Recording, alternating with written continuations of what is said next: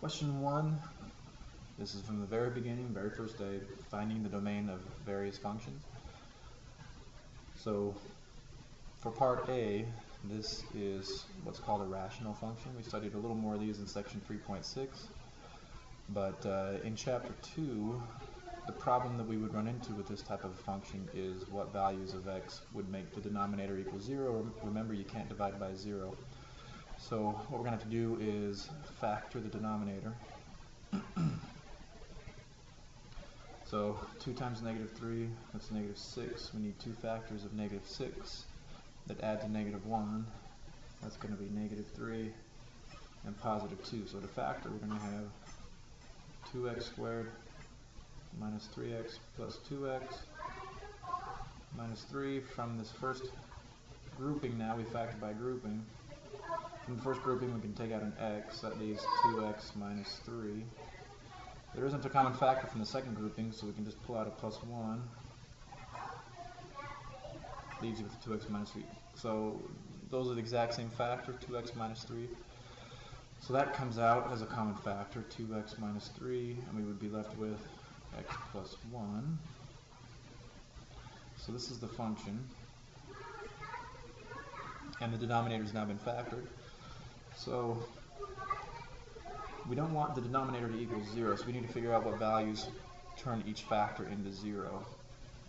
So x plus 1 cannot equal 0, and 2x minus 3 cannot equal 0. This one, x cannot equal negative 1. And for this one here, x cannot equal positive 3/2. So those are the excluded values. X can equal anything except x cannot equal negative 1, x cannot equal 3/2. So says specifically though to use interval notation. So the domain would be negative infinity to negative 1, negative 1 to 3/2, 3/2 to infinity. Part B, a radical function, particularly square roots. Okay.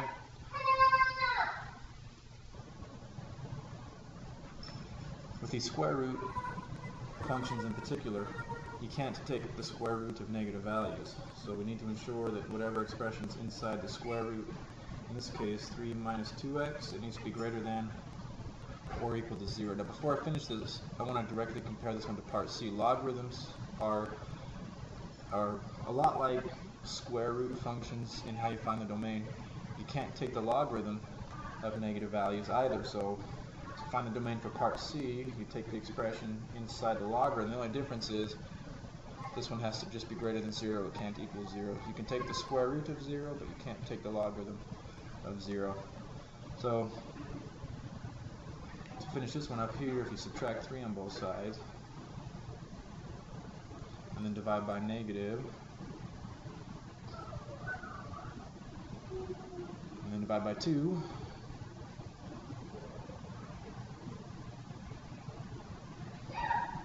you have a domain of 3/2 to infinity. Whereas here, if you add the 8, divide by 2, since x is just greater than 4, the domain would be parenthesis 4 to infinity. Now, parts D, E, and F really comes down to recognizing what type of function each of these three are. For part D, 3x squared plus 5x minus 2, this is a quadratic function. The domain of any quadratic function is always all real numbers, or negative infinity to positive infinity. So if you recognize that the function is a quadratic function, automatically the domain is all real numbers. Same with part E.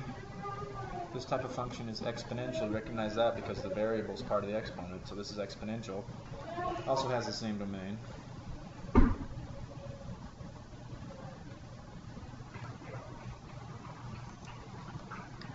As well as part F. Part F is a polynomial function. Remember the definition of the word polynomial. Poly means many. It's a function that's comprised of many terms, adding or subtracting. If you were to multiply both of these together, you'd end up with a long string of terms, you know, x to the fourth plus something all the way down. So this is a polynomial function. The domain of every polynomial function is also all real numbers, or negative infinity to positive infinity. So these types of functions here, functions in the form of a fraction, radical functions inside of a square root, or logarithm functions, these all had domain restrictions, whereas quadratic, exponential, and polynomial functions have no domain restrictions. So question 2, also from section 1 of chapter 2, supposed to evaluate the piecewise function, and the key here is this is still a function, meaning if you plug one number into the function, you should get one number out of it. Common mistake students make is to take the -3 and to plug it into all three pieces, but that would result in 3 different outputs for only one input, and it wouldn't be a function. So you got to make sure that you plug the -3 into the correct piece, and you have to look at these pieces of the function here. If x is less than 0, which -3 is, then you would plug that input into the top piece. So -3 plus 1 equals -2. For part B, an input of 0 fits into this middle piece here. Now that part of the function has no input. It only is ever going to equal 1, regardless of x is 0, 1, or anything up, but not including 3. So if you plug in a 0 into this middle piece, you're always going to get a 1. Okay, question 3. You need to recognize this symbol as composition of two functions. In this case, g goes into the f function. So the f function is the square root of x, and remember, when you're replacing x with other values, in this case another function, I always recommend that you turn all your x's into empty parentheses. So it's the square root of blank, and that blank gets filled in with 2 over x minus 1.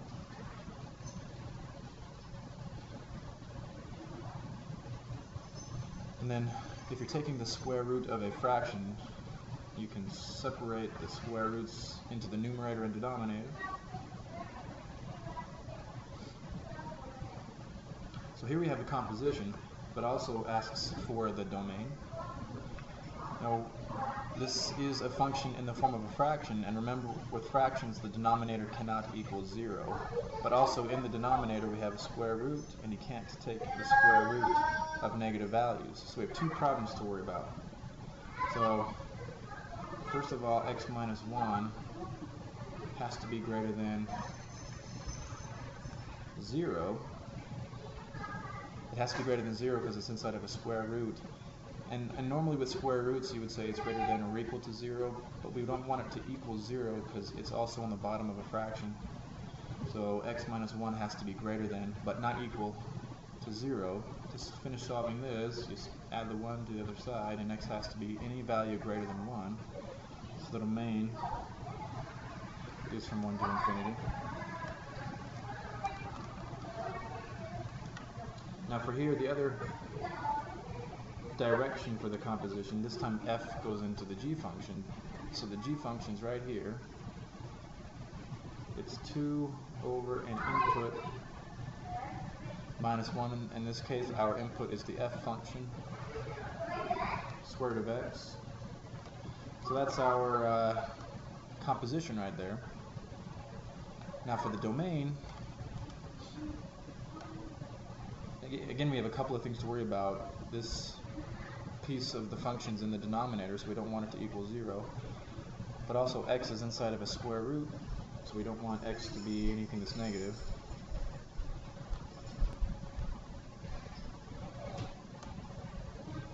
So for just this piece right here, we would say that x has to be greater than or equal to 0. However, we still have to consider this minus 1. Right, with this, what we're saying is x can be any number greater than and including 0, but there's one particular value. What if x equals 1? So if I plug the 1 in for x, the square root of 1 is 1, and 1 subtract 1 is 0, so we don't want x to equal 1. X can be anything greater than or equal to 0 except for the number 1. So the way we would state this using interval notation is from 0 to 1, parenthesis, union, 1 to infinity. Now for part C, we're adding the g to the h function. So 2 over x minus 1 plus 3 over x plus 3. These two functions can't be added to each other if they have denominators that aren't the same. So we need to get common denominators here.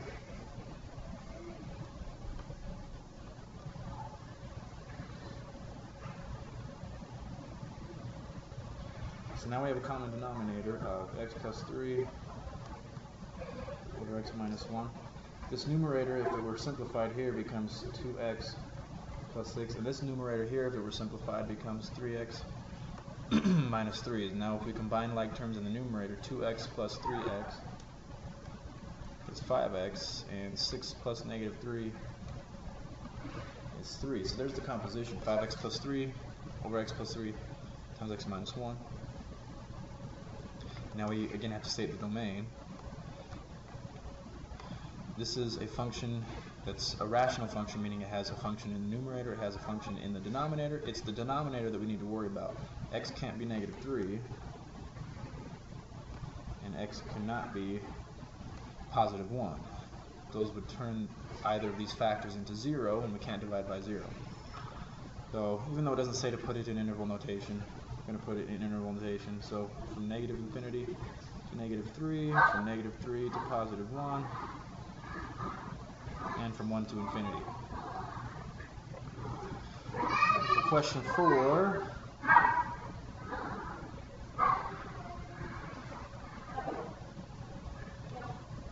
the original function here, the f function, has this equation, x squared, but then it was transformed into this function, the g function, so we've got to figure out what the transformations were. So first looking at the vertex, it started at 0, 0, and the vertex ended up being moved 2 to the left, and then up 1.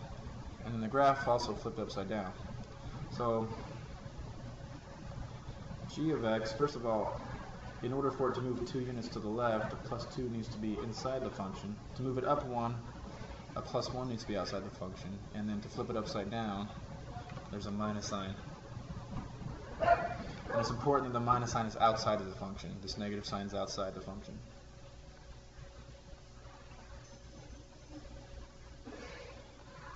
Okay, for question 5, part A and part B, we're finding an inverse. Finding an inverse basically has 2 steps. You switch the place of x and y, and then you solve for y. So, and remember, f of x can be thought of, f of x is just the same thing as y. So, first step, if we switch the place of x and y, we have x equals y plus 3 over y minus 1.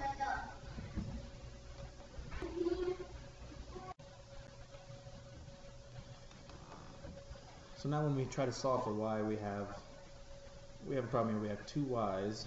So first we need to undo this fraction. So I'm going to multiply by y minus 1 on both sides.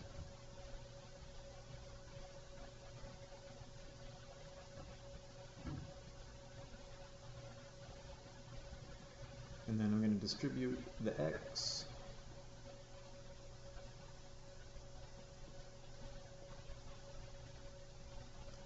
But we still have 2 y's, and right now the 2 y's are on opposite side of the equal sign, so we need to get the y's on the same side of the equal sign. So I'm going to add this x over here and subtract the y over there.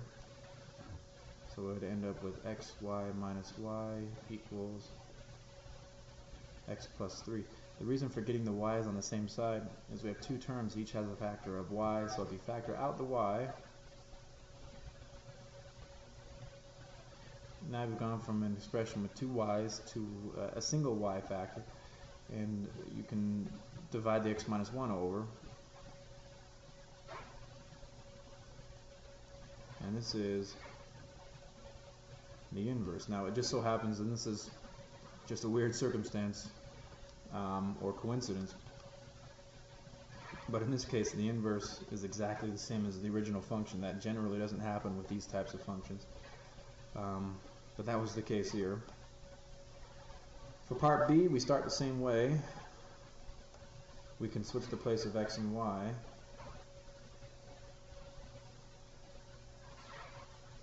So the problem we have here isn't that we have multiple y's. The problem here is we have a y that's an exponent, and we can't solve for y if it is an exponent. And the only way to make this not an exponent is to cancel the base. The only way to cancel the base is to use logarithm. So first step here would be to add the 4 to the other side.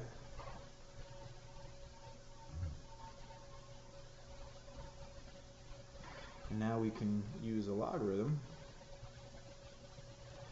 Log base 3 to cancel a base of 3. So we have y plus 1 equals log base 3 of x plus 4. Final step is to subtract the 1 over.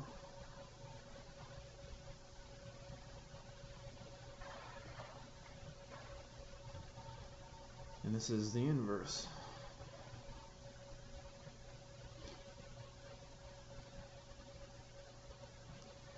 Now for part C, we've been given two functions, 2x minus 3 and x plus 3 over 2, and it's claiming that they're inverses. F and g are inverses. We just need to show. Now I'm going to be kind of picky on a problem like this if it were to be on the final exam. The correct way to show that two functions are inverses, and this is the way that I'm going to accept for full points. The correct way to show that two functions are inverses is to really break this down into a two-part question. First thing you would have to find is f of g of x, and then second thing you'd have to find is g of f of x. And it's not just finding both compositions, it's what they equal that's important. So for the first composition here, if the g function goes inside the f function is 2 multiplied by an input minus 3. Rather than 2x minus 3, it's 2 multiplied by an input. The input is the g function, x plus 3 over 2. First is multiplying by 2 and dividing by 2. Those are inverse operations, so they cancel out, and you have x plus 3 minus 3. The plus 3 and the minus 3 cancel out, so it equals x. If we do the other composition, the f function goes inside the g function. The g function is an input plus 3 divided by 2, and here the input is 2x minus 3. I only use the parenthesis to make the substitution, but since there isn't a coefficient or an exponent here, parentheses aren't really necessary, so the plus 3 and the minus 3 cancel out, and we've got 2x over 2. The 2's cancel, and we'd be left with x. The important thing to show is that both compositions, f of g of x and g of f of x, both equal x. That's the correct way to show that two functions are inverses of each other. Okay, for moving into chapter 3 now. To show that this polynomial x minus 2 is a factor of this polynomial, we need to do a division problem and show that we get a remainder of 0. This would be much like showing that 3 is a factor of 12. One way to show that 3 is a factor of 12 is to do the division, and you get 4 with a remainder of 0. And that's the same thing we have to do here. We have to do the division and show that there's a remainder of 0. If there's a remainder of 0, that proves that whatever you were dividing by is a factor. So, since we're dividing by x minus 2, which is a degree 1 polynomial, we can use synthetic division.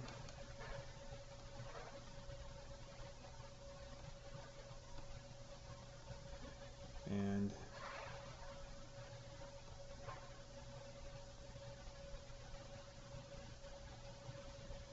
key here is that we get a remainder of 0.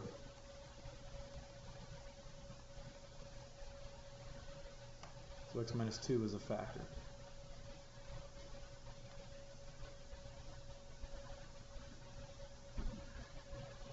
Okay. Question 7, quadratic. Sketch the graph.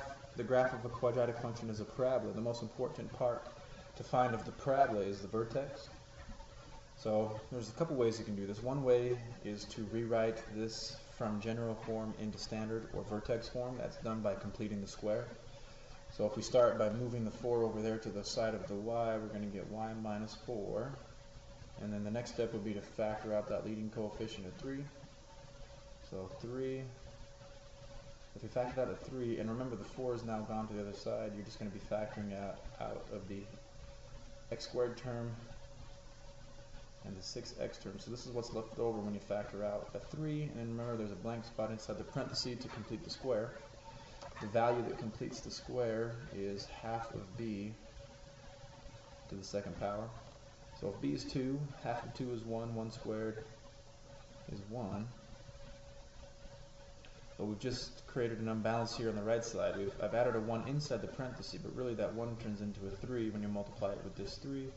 So I've added a 3 to the right side, which means I have to add a 3 to the left side. So now we've got y minus 1.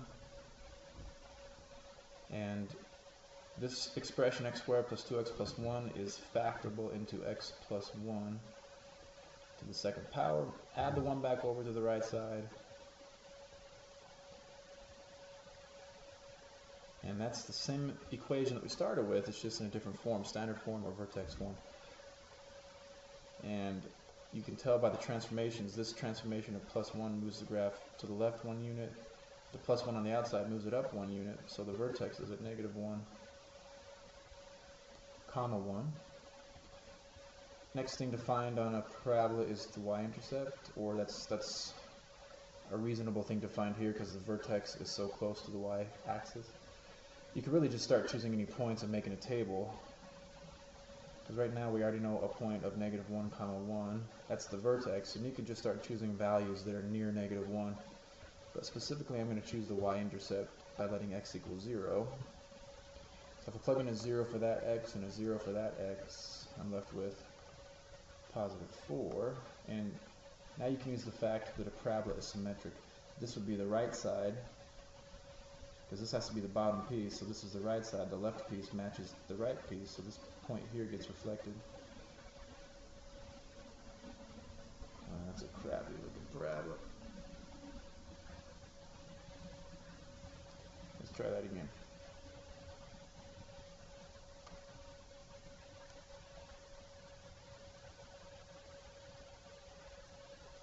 Okay, it's a little better. Even though I don't have it included here, I meant to include it. It's a really good idea for you to practice on this review. Anytime you make a graph, to state the domain and the range. So the domain, and this is what we talked about right at the beginning with the first problem, the domain of any quadratic function is all real numbers. The range, if you look at the range along the y-axis, the first point here, the lowest point, has a y value of 1, and the y values continue to increase up to infinity, so the range is from 1 to infinity. Now the other way you could do this is just to simply find the vertex if you didn't want to complete the square. You can use the vertex formula, x equals the opposite of b divided by 2a, so you'd have negative 6 divided by 2 times 3, which is 6, and you get negative 1. So you know that the x part of the vertex is negative 1, and then you can plug negative 1 back into the function. And if you plugged a negative 1 for that x and a negative 1 for that x, you'd end up getting a positive 1 out of that. So it tells you where the vertex is, negative 1 comma 1, and then you can go ahead and still find the y-intercept and reflect that point. Okay, question 8. Polynomial function. There were a few steps here. If you look back through your notes for 3.2, the way I always did it when I was showing you problems like this is to find the zeros, and then the y-intercept, and then figure out the degree, because the degree can help you with the end behavior. So the zeros are found by the factors. Now, if the polynomial p of x wasn't in factored form, let's say it was all multiplied out into like x to the 5th plus something x to the 4th plus whatever, you'd have to write it in factored form like this and be able to find the zeros.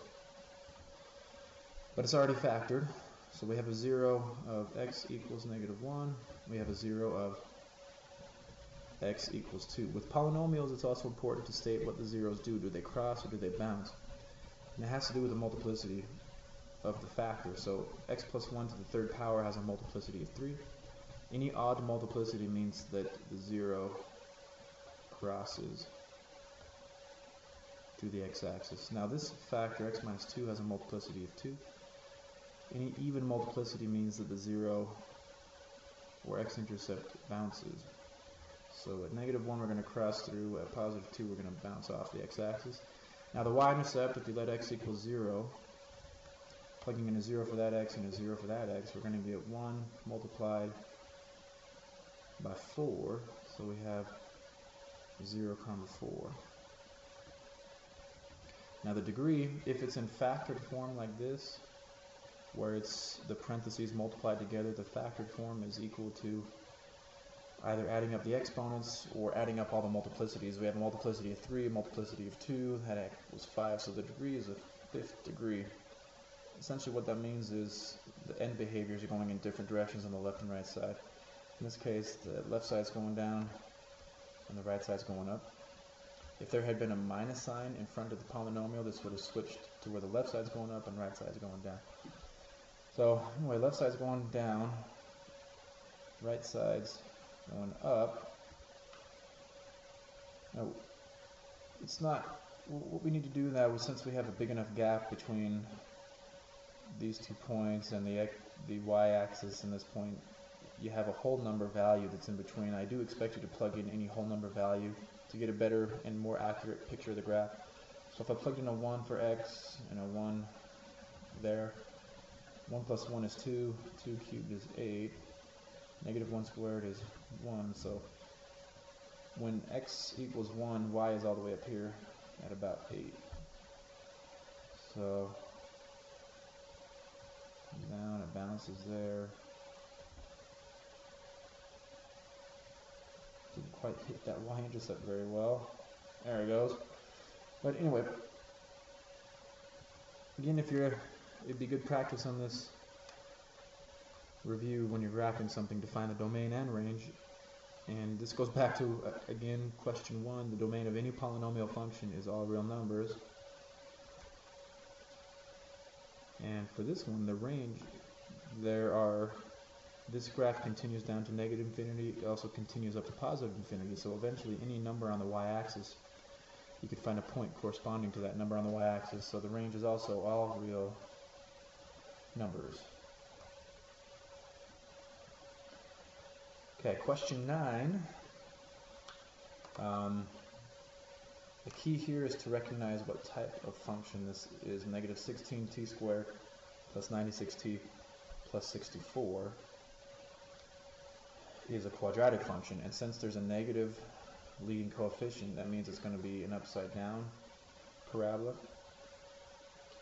And if you look at the variables, t stands for time, and that's normally where x goes, so we know that along the x-axis we have time, and then it's h of t, where h means height, so the y-axis is height. So it's asking us to find how many seconds does it take to reach the maximum height, and what is the maximum height? Well, if this is the height and this is time, then the maximum height is just a vertex. And the key word here is maximum of an upside down parabola means finding the vertex. It's really a very simple problem if you understand what it's asking and if you understand what kind of function you have here. It's a quadratic function. Keyword maximum meaning find the vertex. And luckily we've already been given the function. So to find the vertex, I'm going to refer back up to this problem here.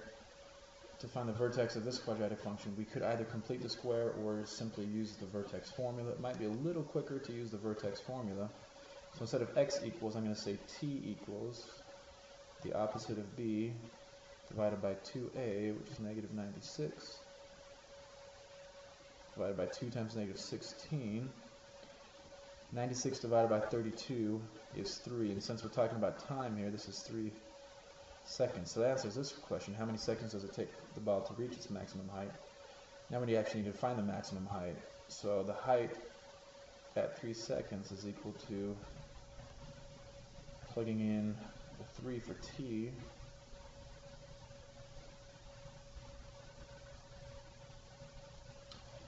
and let's see, 3 squared is 9, 9 times negative 16 is negative 144,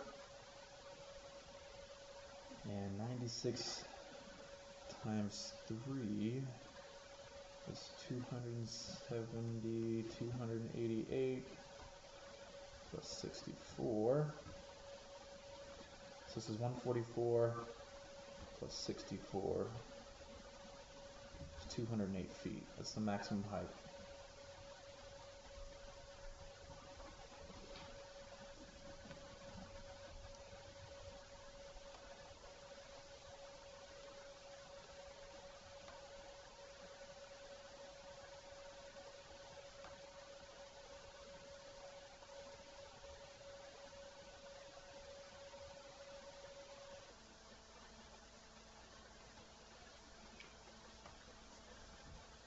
Okay, question 10, finding all the zeros of a polynomial. We've done quite a few of these back in chapter 3 and as bonus questions on many of the exams. Starts with the p and q. The list of p are the factors of your constant at the end. So it's plus or minus 1, 2, 3, 6, 9, and 18. Q are the factors of the leading coefficient, which is 1. And what we're really getting after is p divided by q. But since q is 1, if you divide anything in p by 1, all you end up with is the value in p that you started with. So that's our list right there. So remember, this is just a list of possible zeros. The polynomial itself only has 4 zeros, so there's way too many numbers here that all of these could be zeros. So you just start picking some and test them using synthetic division. So I'm going to test positive 1.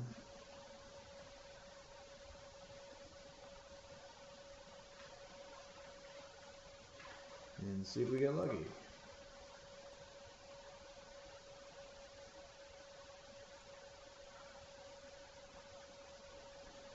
And it looks like we do. So this has proof that x equals 1 is a 0, but it's also given us 2 factors. Anytime you perform division and get a remainder of 0, you get 2 factors. This is a factor right here, x minus 1, but that's also a factor right there. So I'm going to rewrite the polynomial into its 2 factors, x minus 1, and this is a reduced polynomial. We started with an x to the 4th, so then this is the leading term of, or the leading coefficient of an x to the 3rd, plus 2x squared, plus 9x, plus 18. Now, we found 1 0, that means there are 3 to go, so I'm going to go back to this list. But when I test numbers from this list, I'm going to test them on this reduced polynomial here. So, because I have done this problem before, I know that negative 2 is a 0, but you might have to go through a few more before you actually find that. But to save time, go ahead and do the synthetic division, and that proves that negative 2 is a 0, and it's also provided us with an additional factor here. So I'm going to rewrite p of x one more time with x minus 1, x plus 2, and then the reduced polynomial. Now if it's reduced from an x to the 3rd, it reduces to x squared plus 9. Now we have found 2 zeros from these 2 factors. There are 2 more to go. They're going to come from this quadratic factor.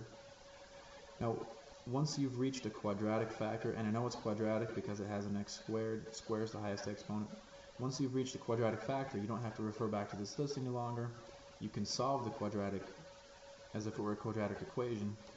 So generally, when you're left with a quadratic factor, you're going to either factor it using normal factoring techniques, or you're going to use a quadratic formula. However, this one is kind of special. There's no middle term. We have an x squared term and a constant. If that's the case, you can solve for the zeros by setting it equal to 0, moving the constant to the other side, and taking square root on both sides. if there had been a middle term like 5x or something like that, you would have either had to use the quadratic formula or factored it. So anyway, we have all of our zeros now. X equals 1, x equals negative 2, and x equals plus and minus 3i. The problem also asks us to write p of x in its fully factored form with all 4 factors.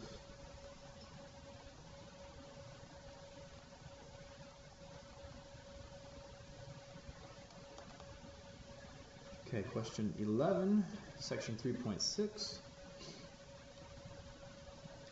The directions here are kind of a direction here of where you should head and some of the steps that need to be taken. I always start these problems by finding the asymptotes first.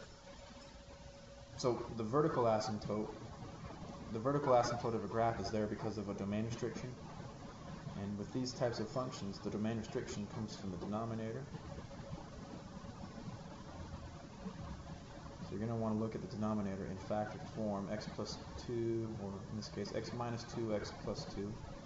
X can't be 2, x can't be negative 2. So those are the vertical asymptotes. X equals plus or minus 2.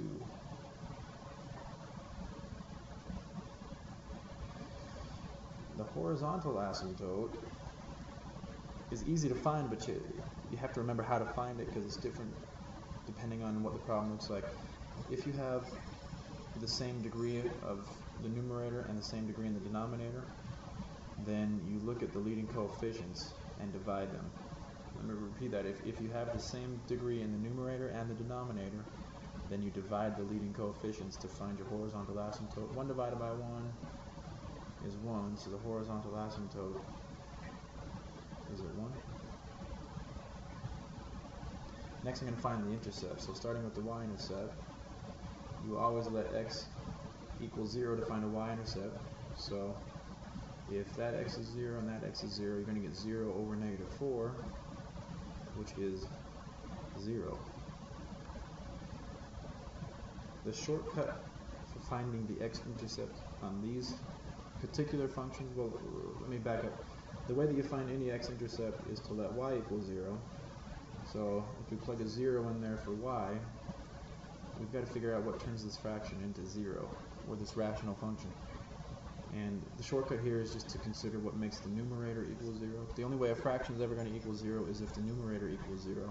And x squared is only ever going to equal 0 when x is equal to 0. So we get the same point for the x and y intercept. Now we've got to figure out what this graph looks like. So if we come over here to the region on the right, we have two options. Either the graph is contained in the top portion there, or it's contained in the bottom portion. It can't be contained in both the top and the bottom because it wouldn't pass a vertical line test, it wouldn't be a function. But it can't be contained in this bottom portion because there's no x-intercept anywhere here to allow the graph to pass through the x-axis. So this piece of the function has to be up here in the top right corner. The same argument can be made over here on the left. We have the same two options. Either the graph looks something like that, or the piece looks something like that, but there is no x-intercept here to allow the graph to pass through the x-axis, so it has to have that kind of a shape on the left side of the graph. Now, in the middle, it's not quite as obvious or straightforward where the graph is. You know what? It might look something like that, or you know, it might look something like that, or it could be something where it's, you know, a parabola, something. So to be sure, we ought to test some points. So I'm going to test a -1, I'm going to test a +1, see what happens in the function. So if I plug in a +1 for both x's, 1 squared is 1, 1 minus 4 is -3, 1 divided by -3 is -1/3, and if I test -1 for both x's, I get -1 squared, which is 1. Here I get -1 squared, which is 1. 1 over 1 minus 4 is -1/3.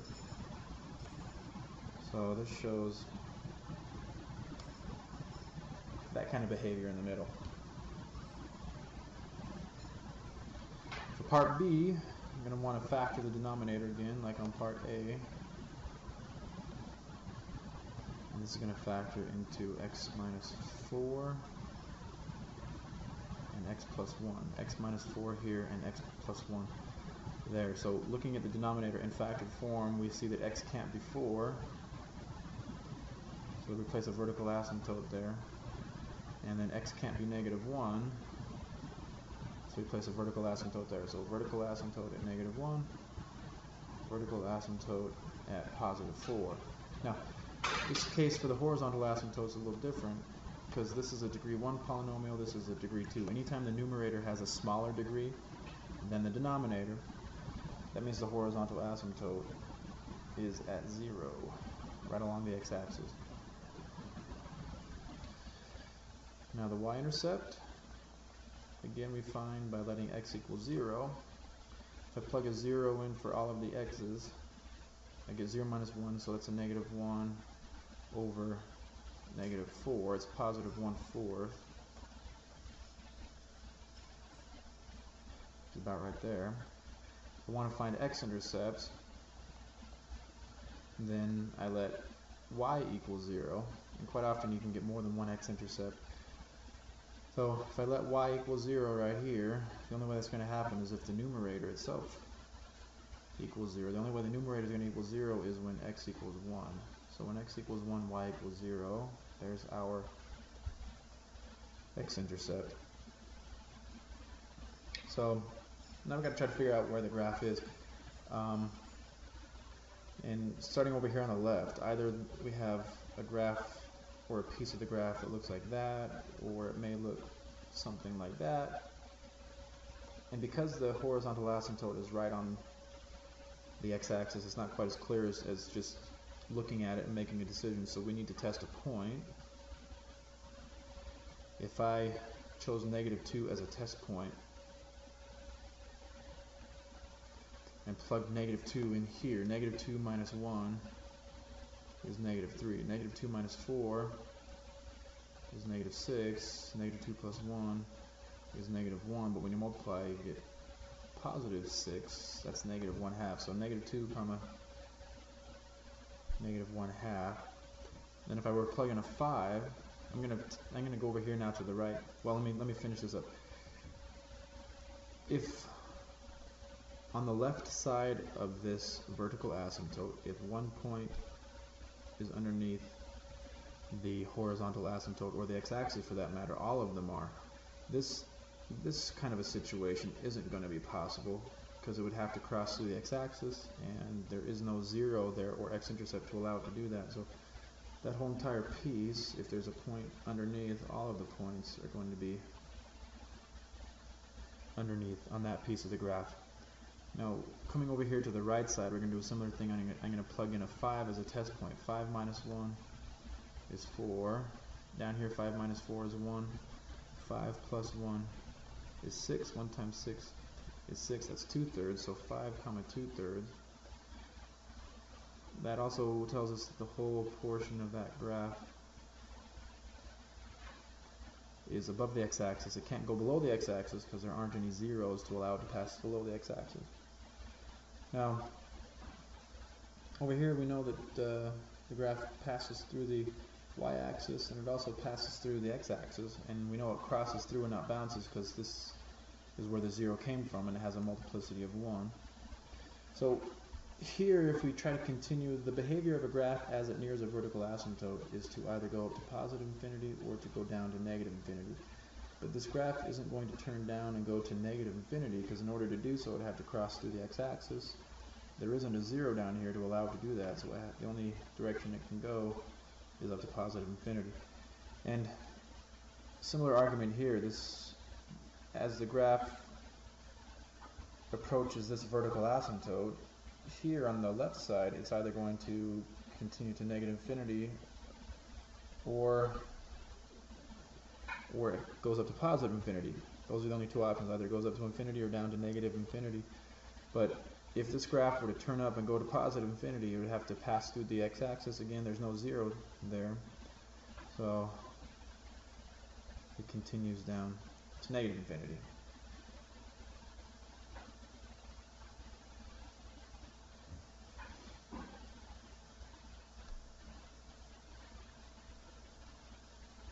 Okay, for question 12,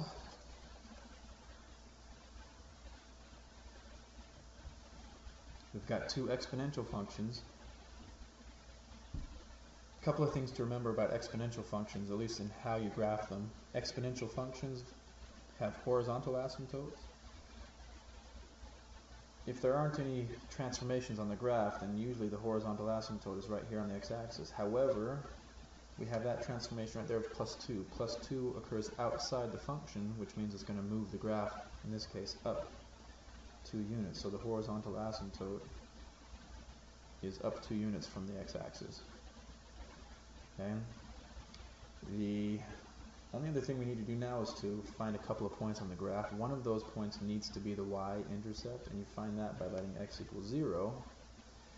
0, if you plug in a 0 right here for this x, 0 minus 1 is -1. 2 to the -1 power is 1/2. 1/2 plus 2 is 2.5. So the y-intercept is right here at 2.5. And then at this point, since the domain of any exponential function is all real numbers, you can choose any x values you want. But I'm going to keep it simple and choose some smaller values.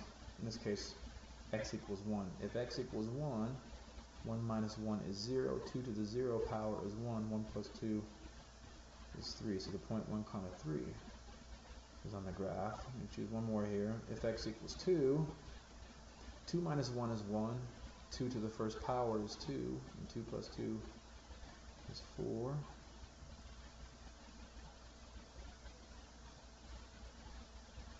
So the graph looks something like that. Let me try that one more time to get a little better picture. It doesn't touch the y, or it doesn't touch the horizontal asymptote. It just keeps getting closer and closer to it. The domain is all real numbers. As a matter of fact, I should have put the range on here as well. The graph doesn't go below the horizontal asymptote in this case, so this line 2 acts as a barrier.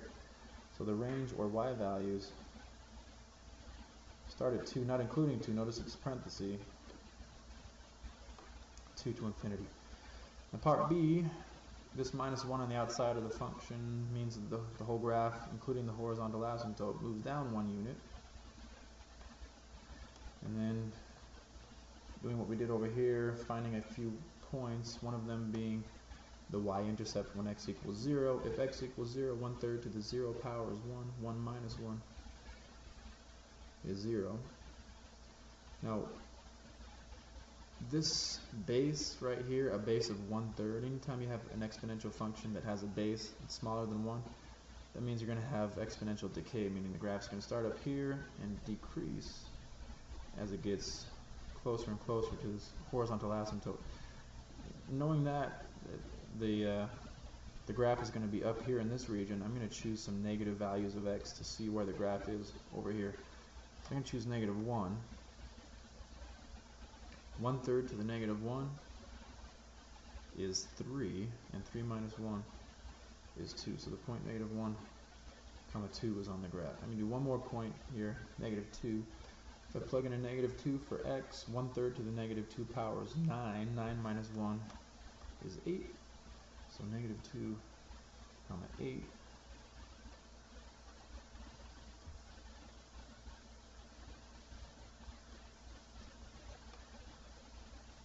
The domain of any exponential, whether it's a decay function like this or a growth function like that, the domain is all real numbers. Range for this one is from -1 to infinity. Okay, question 13, evaluating a logarithm. I'll show you two different ways. The way this can be done without a calculator is to try to get matching bases. Here we have a base of 3, so the goal would be to change 81 into 3 to some power. So 81 is the same as 3 to the 4th power. Now that you have matching bases, the logarithm cancels out the base, and you're left with 4. The other way to do this is simply to use a calculator, but most calculators can't do any logarithm with a base other than 10. So you'd have to plug this in using the change of base formula. The log base 3 of 81 on a calculator could be plugged in as log of 81 divided by log of 3. If you type that in correctly, it should also tell you the answer is 4. So over here on part B, we've got to match up a base of 25 with a logarithm and turn this into 25 to some power. So 5 is the same as the square root of 25. So we're getting closer to matching bases, but it's only a base if it has an exponent. But a square root is the same as an exponent of 1/2. So now we have matching bases, and we get an answer of 1/2. But this could also be done on a calculator as log of 5 over log 25. That will also equal 1/2.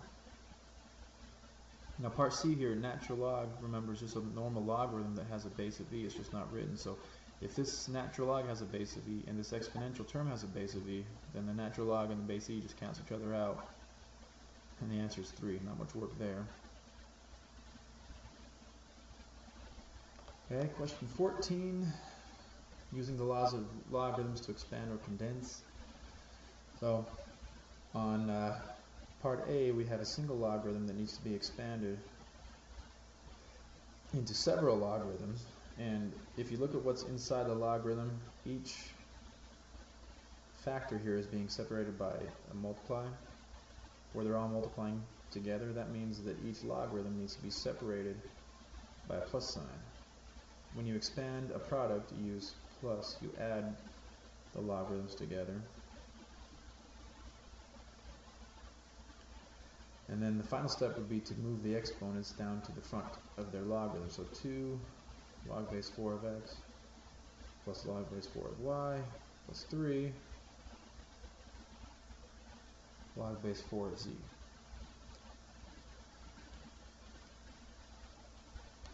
Part B, we're going the other direction, where we have several logarithms that we need to eventually condense into a single logarithm. The first step is to look at all these numbers in front of a logarithm and realize that they were exponents, so we need to move them back up as exponents. Log of x to the third minus log y to the fourth plus log of z squared. Now, I'm going to take these two logarithms here and condense them. And since there's a minus sign between the two logarithms, when you condense into a single logarithm, you use division. Now, you can condense these two logarithms. Since they're separated by a plus sign, when you condense the two logarithms, you need to multiply the terms inside the logarithm. So x cubed over y to the fourth multiplied by z squared. The z squared is going to multiply the numerator, so you're going to end up with log of x to the third z squared over y to the fourth.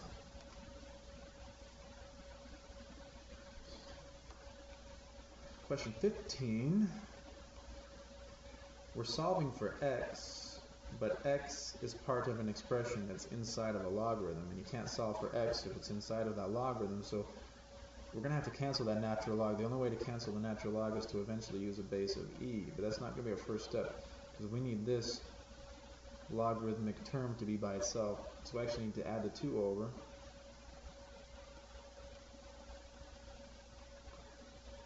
Now we can cancel the natural log by using a base of e on both sides.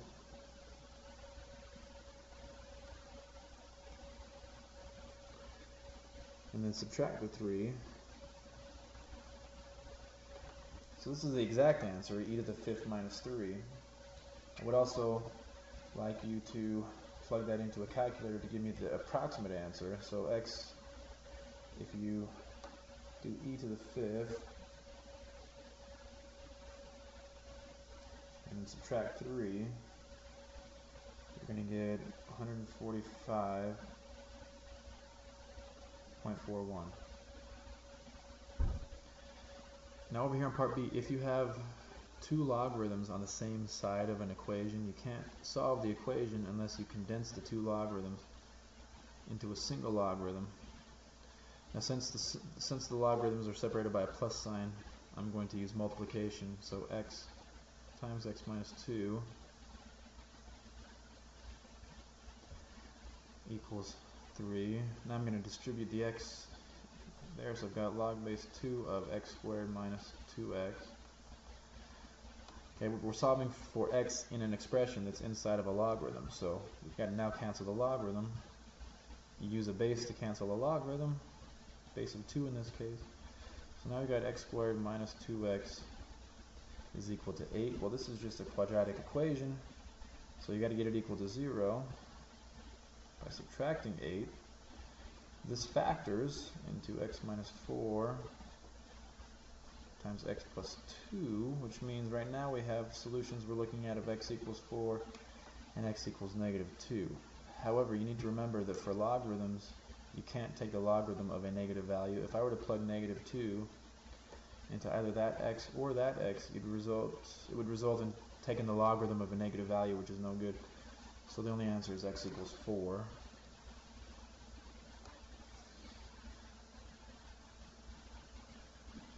For question 16, we're solving for x, but x is a variable that's part of an exponent, and you can't solve for a variable if it's an exponent, so we need to cancel the base eventually so that the x plus 2 is no longer an exponent. But we can only cancel the base if this expression, or that part of the equation, 2 to the x plus 2, is by itself. So you got to add the 1 over.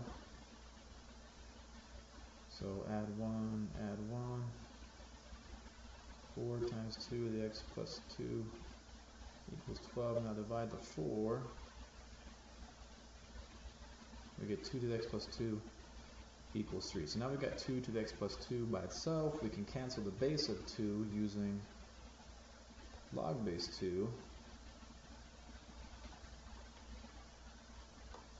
So now we've got x plus 2 equals log base 2 of 3. And then we can subtract the 2 to the other side of the equation and get x equals log base 2 of 3 minus 2.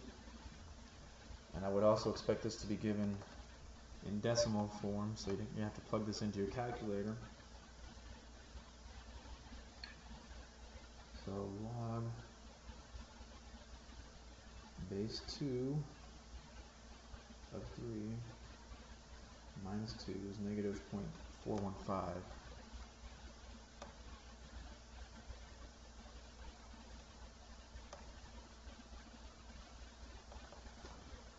Okay. If you're trying to model a situation that you know is exponential, exponential means it's increasing or decreasing the same factor or the same rate. So this is getting cut in half every 4 days, so it's decreasing by a factor of 1/2. That means it's exponential. If it was something that was doubling every so often, like bacteria or populations, if it's being multiplied by the same number every so often, in this case multiplied by 2, that's also exponential. If you can recognize the situation as exponential, then it's going to be modeled using an exponential function. In this case, the one we learned back in chapter 4 was the initial amount a sub 0, and then the base had to do with what's happening in the problem. If it was being cut in half with a half-life, then the base was 1/2. If it was doubling, like a culture of bacteria was doubling, then the base would be 2. The exponent is t for time divided by x, where x is the amount of time that it takes to be a half-life, or the amount of time it takes to double if this were another situation. And in this case, x is 4 days. Our initial value is 10 grams, so our function a of t is equal to the initial mass, 10 grams, multiplied by 1/2 to the t over 4. The reason for part A, finding the function, is you can use the function now to find out how much of the substance remains after 5 weeks. But this function was built using a time value of 4 days, so we can't mix weeks with days, so 5 weeks is equal to 35 days. So the amount remaining after 35 days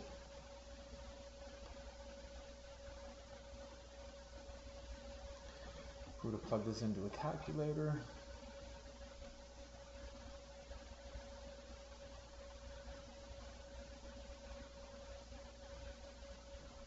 we get 0.02 2323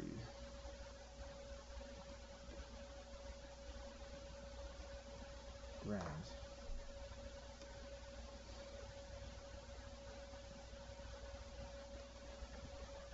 Okay, we've got three kinds of tickets here. There's a matinee, there's a student, and there's a regular. So there's three different types of tickets, which means we're going to have three variables here. Let x equal the number of matinee tickets, let y equal the number of student tickets sold, and let z equal the number of regular tickets sold. If we have three different variables, we have to come up with three different equations that relate the three variables together. So looking at this one, the first phrase here, the total ticket sales were 8,500 movie tickets. That number 8,500 is a result of adding the number of matinee to the number of student to the number of regular tickets sold. So it would be x plus y plus z equals 8,500. The next phrase here, or sentence, proceeds totaled $64,600. The total amount of money earned is a result of $5 times the number of matinee tickets x, so $5 times the number of matinee tickets plus $6 multiplied by the number of student tickets plus $8.50 multiplied by the number of regular tickets. That's going to give you total proceeds of $64,600. Now, difficult phrase might be this last one. Twice as many student tickets were sold as matinee tickets. So student tickets are y, and matinee tickets are x. So we got to figure out some way to relate these two with an equal sign. Twice as many student tickets were already sold, so y is already twice as big. So in order to make these two quantities equal each other, I've got to multiply the x by 2. So y is equal to 2x. And I'm going to change this and move the 2x over and say negative 2x plus y is equal to 0. So if you notice this bottom equation, z is already missing from the bottom equation. And I have an equation in terms of x and y. So if I take the first two equations that I made, if I take the first two equations and eliminate the z variable, that's going to result in an xy equation that I can combine with this xy equation. So what I'm going to do is multiply top equation by negative 8.5. That's going to allow me to eliminate the z variable. So negative 8.5x minus 8.5y minus 8.5z equals 8,500 times negative 8.5 is negative 72,250.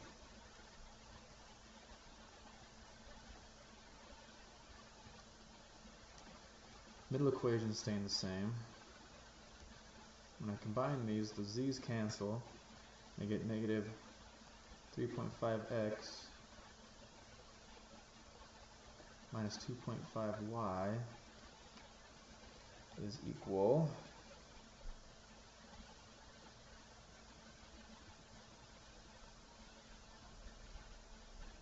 to negative 7,650. So now if I take this result and combine it with this result, so I'm just going to move this equation over to here.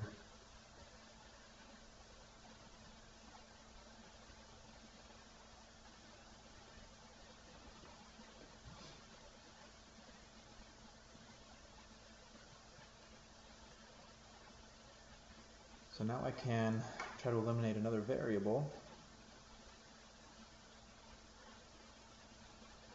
So if I multiply the bottom equation now, I'm not talking about this bottom equation, if I multiply that by negative 2.5, I'm going to eliminate the y variable. So negative 2.5 multiplied by 2 is 5. So let me rewrite this here.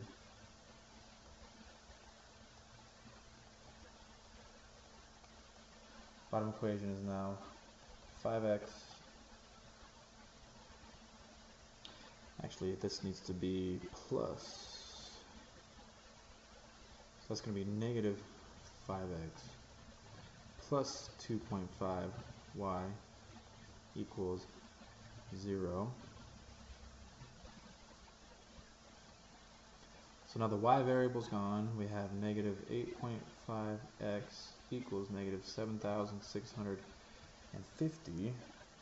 And you divide 7,650 by 8.5, the x value is 900. That means there were 900 matinee tickets sold, and it says twice as many student tickets were sold, so that means there were 1,800 student tickets. And there were only 8,500 tickets that were sold that day, so if you add 1,800 and 900, that's 2,700. If you take 2,700 from 8,500, you get 5,800.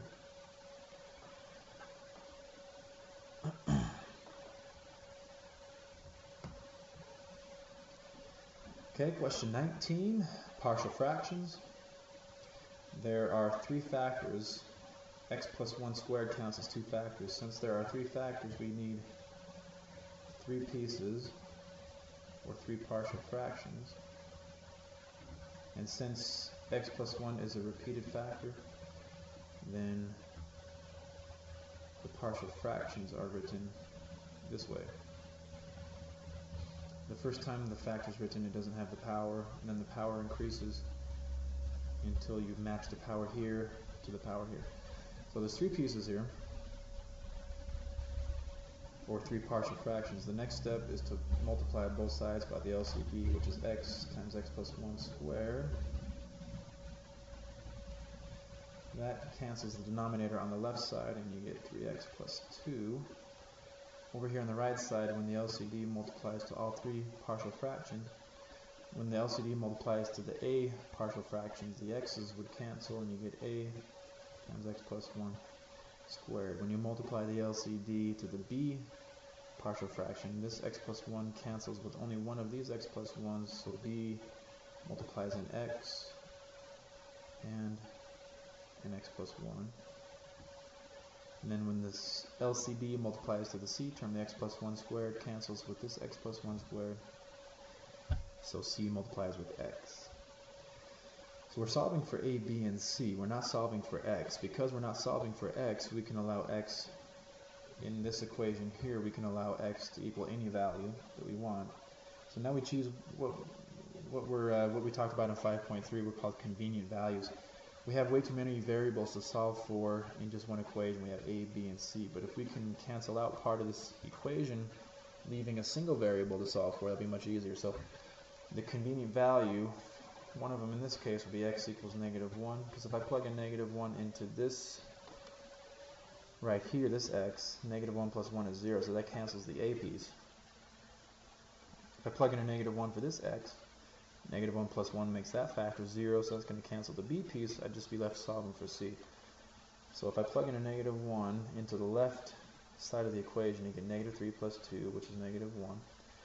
The a term is gone, the b term cancels out, c times negative 1 is negative c, so we get c equals 1, simply by conveniently choosing to let x equal negative 1. I'm going to do it one more time to find another value. I'm going to let x, in this case, equal 0, because if I let this x here equal 0 for c, c is gone. If I let this x here by b equals 0, then 0 times b means the b disappears, and we'd be left solving for a. So plugging in a 0 for this x, 3 times 0 is 0, 0 plus 2 is 2. Over here, 0 plus 1 is 1, 1 squared is 1, 1 times a is a. The b term disappears, the c term disappears, so we know that a equals 2. Those were the only two convenient values of x, negative 1 and 0, but there's still one more value to solve for. We haven't solved for b. So if you have run out of convenient values, you need to just start plugging in random values for x. So I'm going to let x equal 1. It's not going to cancel out either a, b, or c. And because of that, you need to also plug in the values that you know up until this point. A equals 2 and c equals 1. Plug them all in. So if x equals 1 on the left side, 3 times 1 is 3 plus 2 is 5. And if a equals 2 and x here is equal to 1, 1 plus 1 here is 2. 2 squared is 4. 4 times 2 is 8. We don't know the value of b, but we're choosing to let x equal 1. So that x is a 1. That x is a 1. 1 plus 1 is 2. 2 times 1 is 2. 2 times b is 2b. And then over here, we already found that c is equal to 1, and we're letting x equal 1. 1 times 1 is 1. 8 plus 1 is 9. If you subtract the 9 over here from this side, you get negative 4 equals 8, or negative 4 equals 2b. So b equals negative 2. So we now know the values of a, b, and c, so we complete our partial fractions as 2 over x plus negative 2 over x plus 1 plus 1 over x plus 1 squared. Now for number 20, even just because it says calculate a times b, you ought to check to see if it's even possible. The way that you determine if you can multiply two matrices is to look at the size or dimension of the matrices. So this one is a 3 rows and 2 columns, so it's a 3 by 2. This one has 2 rows and 2 columns, so the inside dimensions here are the same, which means the multiplication is possible. The outer dimensions tell us that we're going to end up with a 3 by 2 matrix. So one way I suggested that you can do this problem is to set it up like this.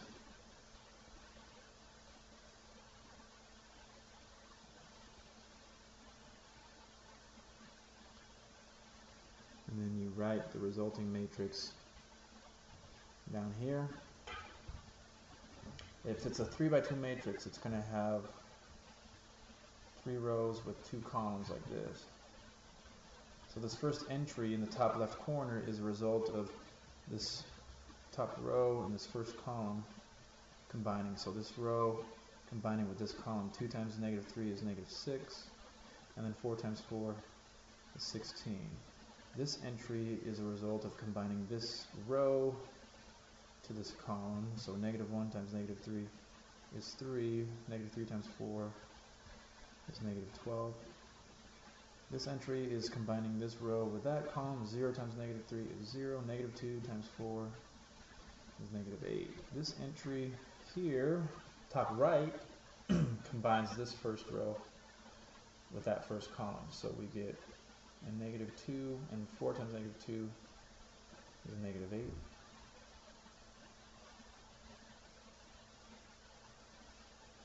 Here, we're going to have a positive 1 and a plus 6.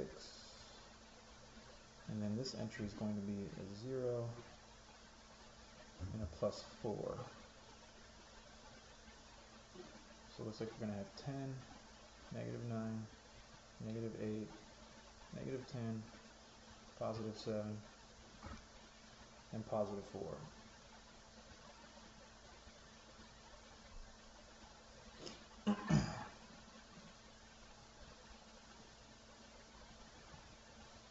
Okay, question 21.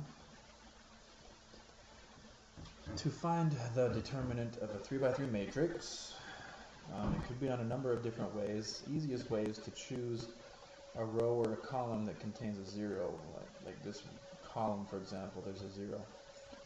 And then keeping in mind this pattern of pluses and minuses in a 3 by 3 matrix. So if you're choosing the first column here, you're going to have to follow this kind of a pattern. Once you've chosen a column, then you have to find the cofactors. So if I cross out the row in the column there, and then plus means it stays positive, so I'm going to use 2 multiplied by the resulting minor of negative 6, 1, 2, negative 3. Cross out that row and column, and this 3 here is in that spot where the minus sign is, so it's minus 3. multiply by the minor 0, 3, 2, negative 3. And now cross out that row and that column. And since it's in this spot, you call it the plus 0 multiplied by this minor 0, 3, negative 6, 1. And the reason for choosing a column containing a 0 is 0 multiplied by that minor is 0. So that piece of this expression goes away. Now, these aren't just matrices. This is a determinant. You need to find a determinant here. So to find the determinant of a 2 by 2 matrix, it's this cross product, negative 6, or this multiplication, negative 6 times negative 3, which is 18, minus the other multiplication, 2 times 1. And here we got minus 3, and then the determinant of this 2 by 2 matrix is going to be 0 minus 6. 2 times 16 minus 3 times negative 6. This gives us 32 plus 18, which is 50.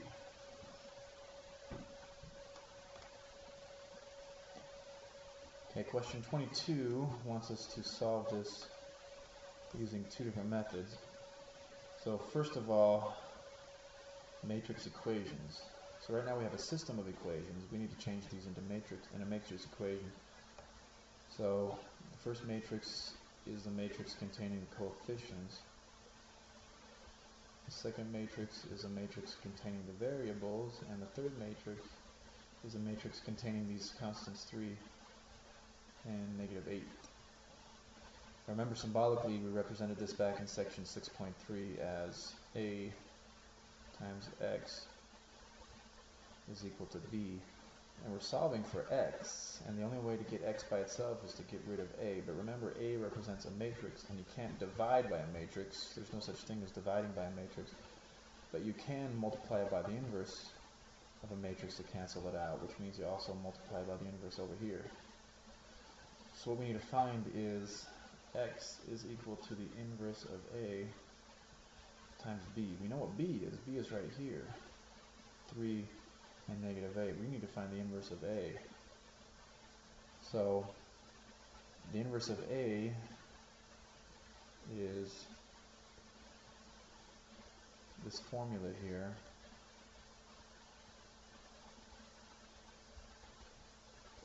You switch the place of A and D, and then B and C become the opposite values, and then it's 1 over AD minus BC. It's 1 over the determinant, basically, of a 2 by 2 matrix. So 1 over negative 2 minus 15. Negative 2 minus 15 is negative 17. And then if you switch the place of A and D, we're going to have a negative 2 here and a positive 1 there. And then B and C switch signs to negative 5 and negative 3. So this is the inverse right here. And according to this, we multiply the inverse by the B matrix. So I'm going to take this inverse of A and multiply it by the B matrix, 3, negative 8. You can see what that results in. Now notice I'm going to leave the negative 1/17 out of this matrix. I'm going to multiply these two matrices first, and then I'm going to take the negative 1/17 and multiply it into that matrix. So this entry comes from combining this row to that column, so I'm getting it a negative 6 and a positive 40. This entry is a result of this row with that column, so that's a negative 9 and a negative 8. Negative 6 plus 40 is 34, and then negative 9 minus 8 is negative 17. Now take this negative 1/17 and multiply it into there. I get negative 2 and a positive 1, so the answer for part A is negative 2, 1. Now since we're solving the same system of equations again, we should expect to get the same answer. We just solve it using a different method. For part B, we use Cramer's rule. Cramer's rule is essentially just finding a bunch of determinants, and then once you have found the determinants, the x value is d sub x divided by d. The y value is d sub y divided by d. So d is the determinant of just a coefficient matrix. 1, 3, 5, -2. Remember that you find the determinant of a 2 by 2 matrix by multiplying first here, -2, and then subtracting the other product, 15. That results in -17. The d sub x, the subscript says that this x column is going to be replaced. So instead of a 1 and a 3 in the x column, you take these values here, 3 and -8, and place those in the x column, and find the determinant. So it's 3 times -2, which is -6, minus this other product of -40. That results in 34. Here the d sub y determinant, the subscript y, means that the y column now gets replaced with the 3 and the -8. The x column stays the same as it originally was, 1, 3, and we find the determinant here by multiplying there, -8, and then subtracting the other product, and we get -17.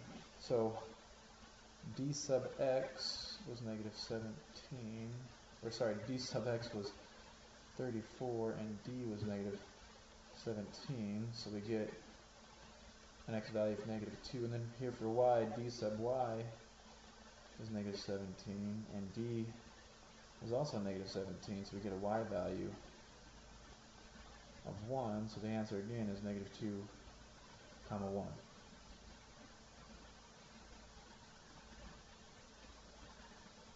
Okay, 23 says solve the system of equations by writing the system as an augmented matrix and reducing the matrix to row echelon form, or use Gaussian elimination. That means the same thing. So to use Gaussian elimination, the first step is to write the augmented matrix.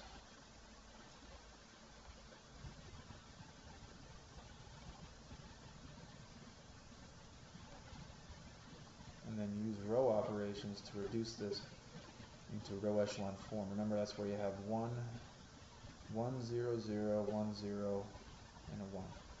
So we already have a 1 here, which is nice. The next task then would be to get a 0 and a 0.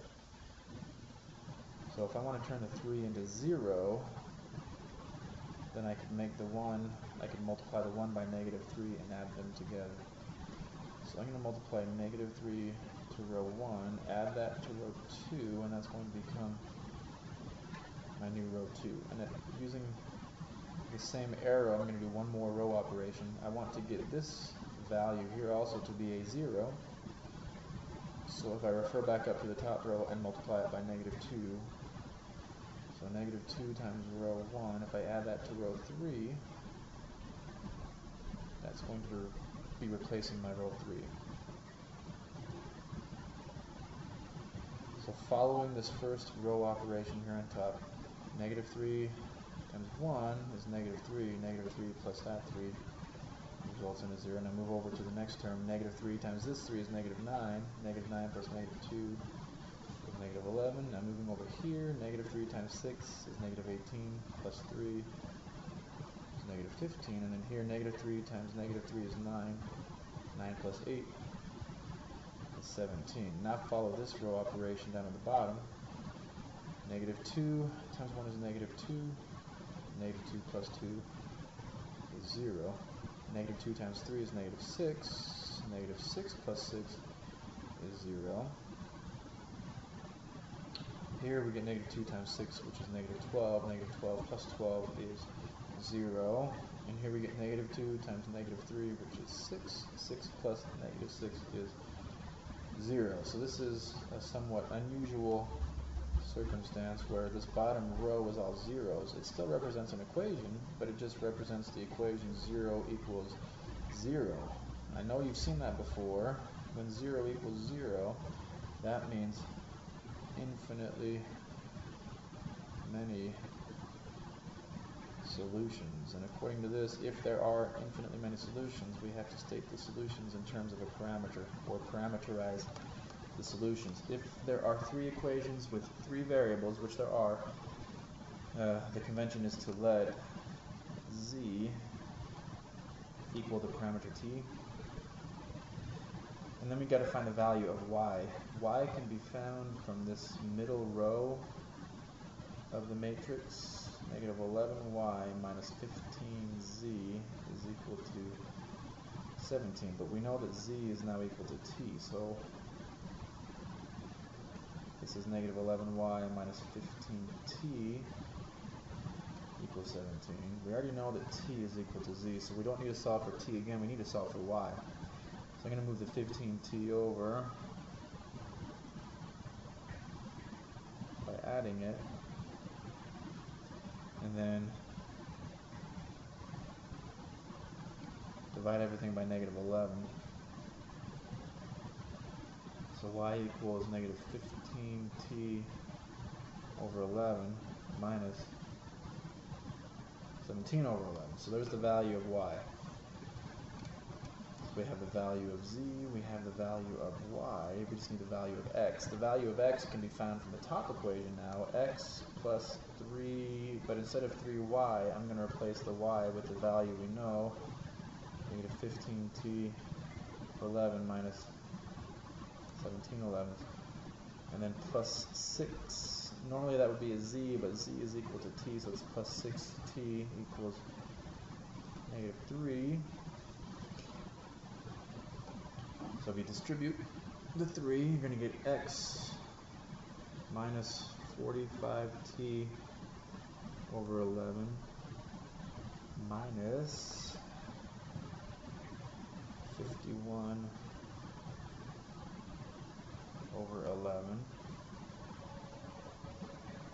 plus 6t equals negative 3. Now we've got some like terms to combine.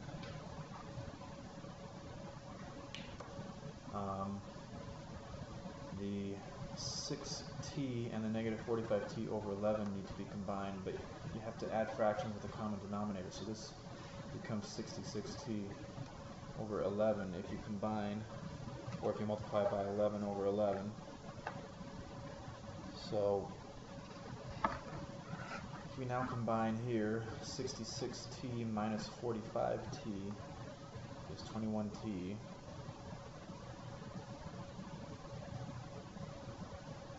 Over 11, and I'm going to go ahead and add the 51 11ths over to this side, but you can't add 51 11ths to negative 3, they don't have the same denominator, so this will become negative 33 11ths. So if you add 51 to negative 33, you're going to get 18, so this is 18 11ths. Subtract the 21t 11ths to the other side, and you get x equals negative 21t 11ths plus 18 11ths, and there's your value of x. So the parameterized solution is x comma y comma z, so it's negative 21t 11ths plus 18 11ths. There's your x value. Your y value is negative 15t 11ths minus 17 11ths, and then your z value is t. Gotta love those fractions. Okay, question 24 is solving nonlinear system of equations. Notice here that we can eliminate the y variable if we multiply the bottom equation by negative 1. That makes this a plus y and a plus 1. So the problem is you can't really combine an x squared and a 2x into a single term, so you've got to keep them as separate. X squared minus 2x. The y's are going to cancel. Negative 1 times negative 1 is 1. 1 plus 2 is 3. If you subtract the 3 over, this results in a simple quadratic equation. X squared minus 2x minus 3 equals 0. That factors into x minus 3 times x plus 1, so x equals 3. And x equals negative 1. Now we got to go figure out what y equals. So if I rearrange this bottom equation as y equals 2x plus 1, if x equals 3 and I plug that in for this x, 2 times 3 is 6 plus 1 means that y is equal to 7. If x is equal to negative 1, 2 times negative 1 is negative 2. Negative 2 plus 1 means that y equals negative 1. So the two solutions are 3 comma 7 and negative 1 comma negative 1. If you are really feeling ambitious, you could visualize what's happening here graphically.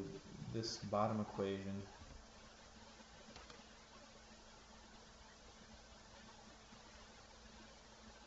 is just a straight line with a slope of 2. This other equation here is just y equals x squared minus 2.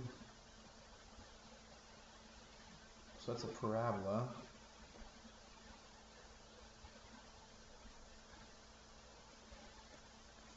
Like that. So we have an intersection point there of negative 1 comma negative 1 and an intersection point there of about 3 comma 7.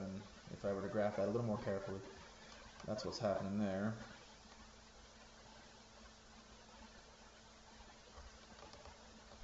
Okay, question 25. We have to graph the solution of the system of inequalities. That means we have to find out where the shaded regions of these inequalities intersect each other. So the bottom one is just a straight line, x plus 3. The plus 3 is the y-intercept. The slope is up 1 over 1, up 1 over 1.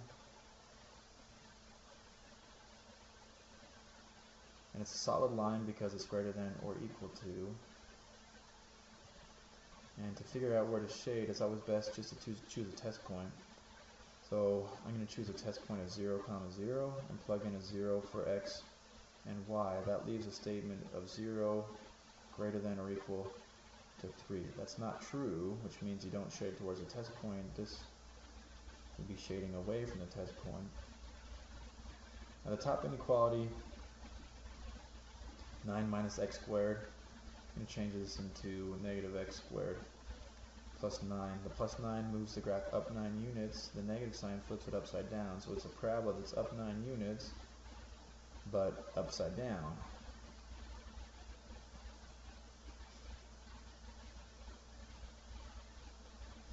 And it's a dotted parabola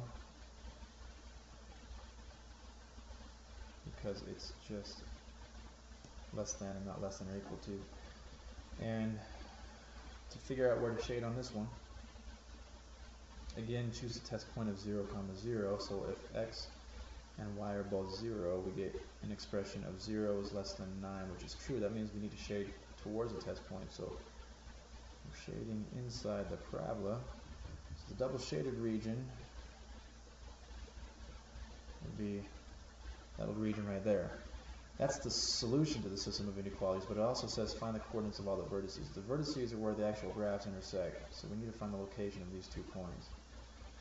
So to find the location of vertices, you treat this as a system of equations instead of a system of inequalities.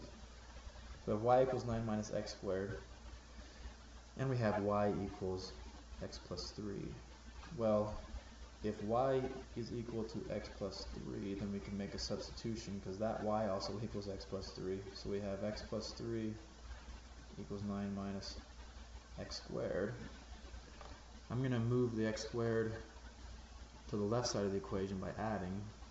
So positive x squared plus x, and then I'm going to subtract the 9 over to get it equal to 0. So I get a minus 6. And then factor, do x plus 3. X minus 2, which gives me an x value of negative 3 and an x value of 2. Now we can use this equation here for y. If x is negative 3, then y is 0, and we expected to find that point right there, negative 3, comma 0. If x is 2, 2 plus 3 means that y is equal to 5, and that looks about right. So those are the location of the vertices, or the coordinates of the vertices. Okay, question 26. This is linear programming. It was part of section, or towards the end of section 5.5.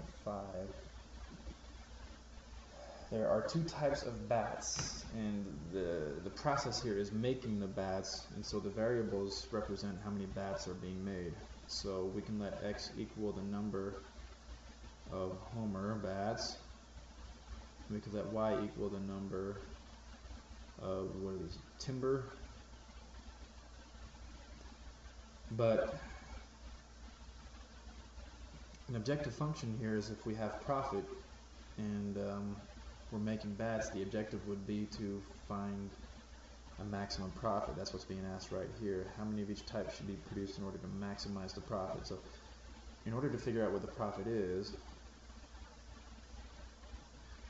we need to figure out how many bats are being made. Now there's X number of Homer bats and Y number of timber bats. You make $17 in profit for a Homer, and you make $29 in profit for a timber. If you add the two together, that's going to give you your total profit. So there's your objective function describing profit.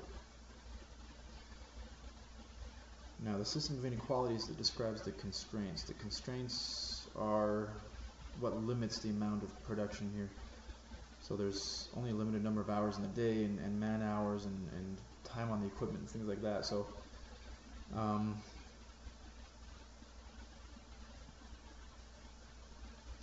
the X represents a number of Homer bats, and it has to be greater than or equal to 0. You can't produce a negative number of bats. Same thing for Y. Y has to be greater than or equal to 0. So that means we're going to be graphing just in the quadrant right here in the top right. But we also have other constraints. We have a constraint on trimming and turning. So trim and turn, the constraints are it takes 8 hours to trim and turn the Homer bats. It takes 5 hours to trim and turn the timber bats, and the total amount of hours available for trimming and turning is 80 hours. So the combination of these two bats has to be less than or equal to 80 hours, because that's how many hours are available for trimming. And then we also have a constraint on finishing. It takes 2 hours to finish a Homer bat, and it takes, let's see, 5 hours to finish a timber bat, and the number of hours available for trimming or for finishing is 50.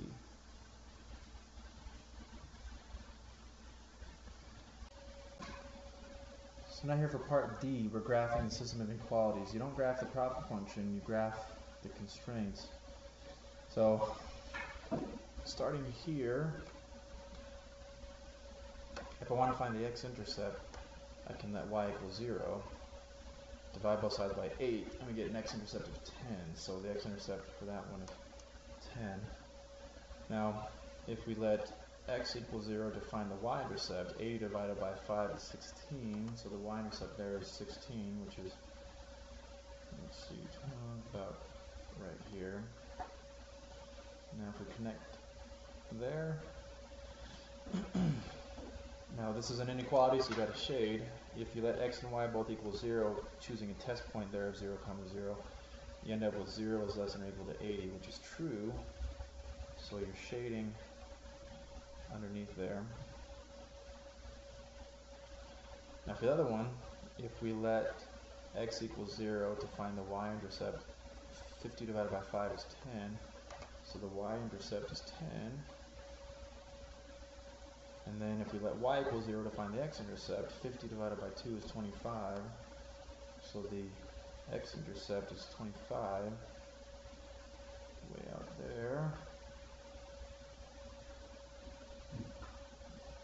And if you choose the same test point, you would find that we're also shading underneath towards the test point. So the double shaded region is this region right here. Once you've identified what's called a feasible region or the double shaded region, you need to identify the vertices. That's this point, and this point. So we have 0, 10, we have 10, 0, and then this point right here can be found, since it's the intersection of two graphs, and the graphs came from these inequalities, the intersection would be the solution to the system of equations.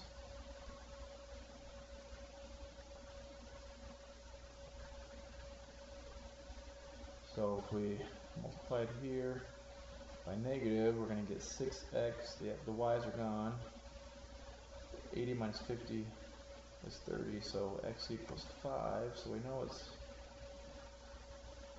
5 something. If you choose, one of these, I'm going to choose the top one here. If x is equal to 5, 8 times 5 is 40. If you take 40 away from 80, you get 5y equals 40. Divide by 5 means that y is equal to 8. So that's the point 5, 8. So we've got 3 different points that we need to test in our objective function. We need to find the profit if you make 0 homers and 10 timbers. You need to find the profit if you make 10 homers and 0 timbers, and you need to find the profit if you make 5 homers and 8 timbers. So if you plug each of these values into the objective function here, 17 times 0 is 0, 29 times 10 is 290, so you get a profit of $290. If you use this one, 10 times 17 is 170, 170 plus 29 times 0 is $170. This one here, let's see, 17 times 5 is 85.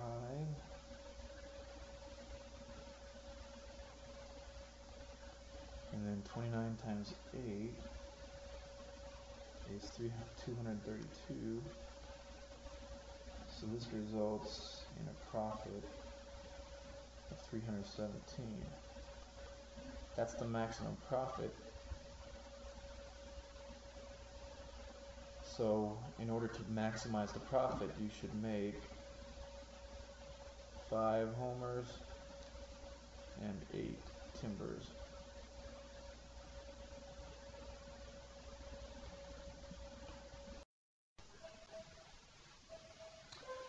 Okay, starting chapter 8 now, question 7. Given this sequence here, we have to write an expression for the nth term, or in other words, find the explicit formula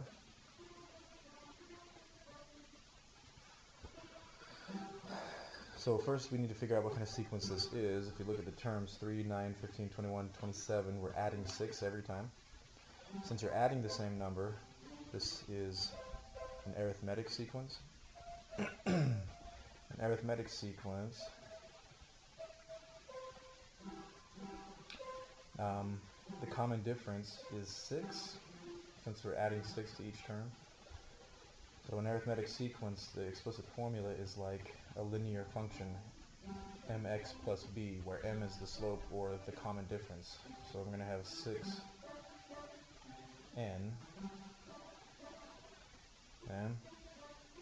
the next term here, plus or minus some number, it's like the y-intercept of a linear function, y equals mx plus b.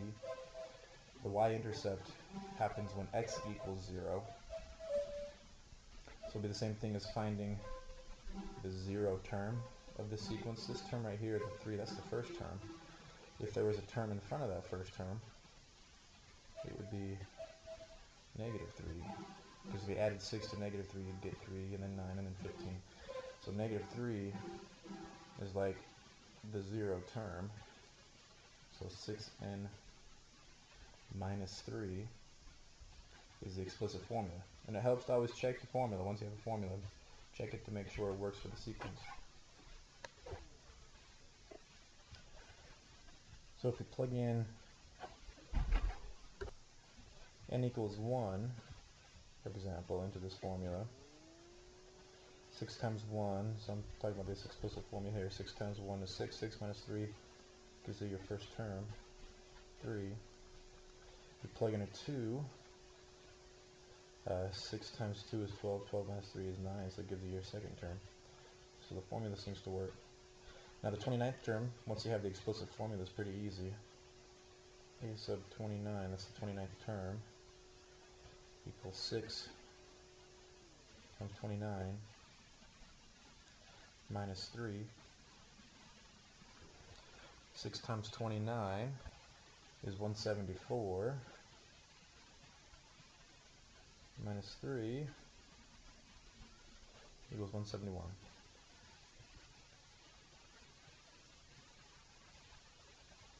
Okay, right, the first 4 terms of the sequence given by this recursive, that should say recursive formula. This right here, a sub 1, tells us the first term is 5. So we just need the next 3 terms there to get our 4 terms. Now, this part of the recursive formula, this is the part that tells you how to get the next term. That's what this right here does. So a sub n is the term that we're looking for now, a sub n. A sub n minus 1 means the previous term, which is that term. So a sub n, which is this, is equal to the previous term 5 plus 6. So 5 plus 6 is 11. And then you just keep following the same pattern over and over again. Add 6, add 6, add 6. So the next term is 17, then 23, and so on. Okay, number 9, evaluate. This symbol here, the sigma, means summation. That means we're going to be adding terms. We're adding, starting with the first term up to the 15th term, so adding 15 terms. Now it's not a great deal of terms we're adding together, so you could just write all the 15 terms out and add them all up separately. But there are formulas for partial sums of sequences. In this case, given the explicit formula, 4n minus 4, that's a linear function, so this is an arithmetic sequence. The partial sum of an arithmetic sequence, this is that story I told in class about Carl Friedrich Gauss figuring out how to add the numbers 1 through 100. So we added the first term plus the last term being added and multiplied it by half of the number of terms being added. So in this case, we're adding 15 terms, so n equals 15. In order to get the first term here and the last term that's being added together, we have to use the explicit formula here, 4n minus 4. So to get the first term, you let n equal 1. 4 times 1 is 4. 4 minus 4 is 0. So the first term is 0. To get the last term being added, you look at this number, 15. 4 times 15 is 60.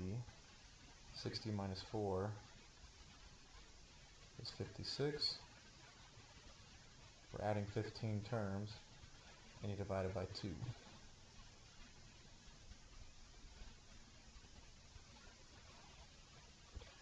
And this turns out to be 420.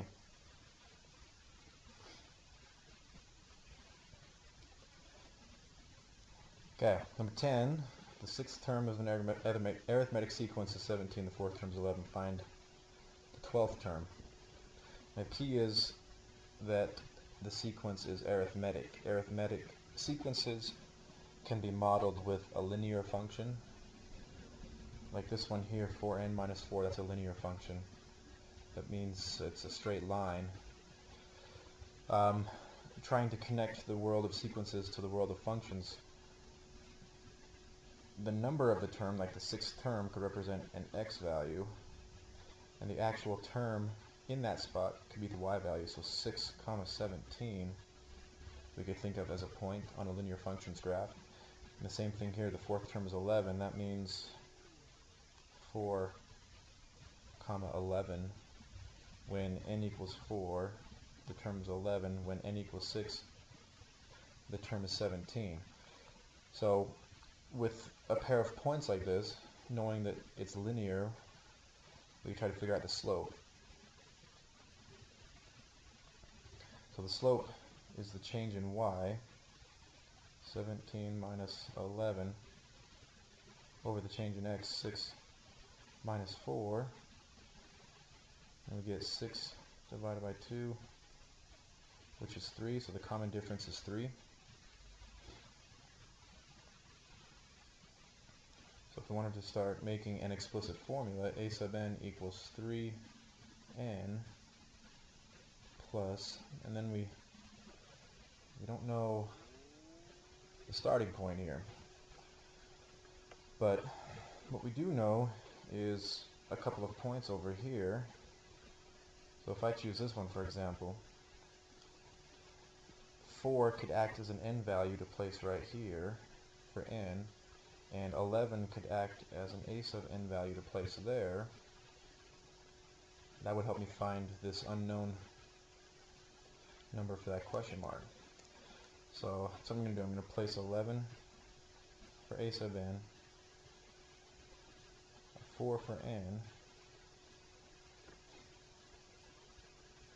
3 times 4 is 12. 12 plus some unknown number has to equal 11. That means that unknown number is negative 1.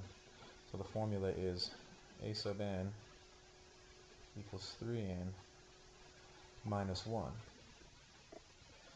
Now, the reason we would want to have a formula is now we could find the 12th term by simply plugging in a 12 for n in the formula there. 3 times 12 is 36. 36 minus 1 equals 35. So the 12th term equals 35. Number 11 is expressing the partial sum using sigma notation. So they want us to generate something that looks like this. We don't actually have to find the sum, we just have to have a sigma symbol starting, and we're assuming that this is the first term. So we're going to say n equals 1, and we're adding 1, 2, 3, 4, 5, 6, 7 terms. And we just need the explicit formula here.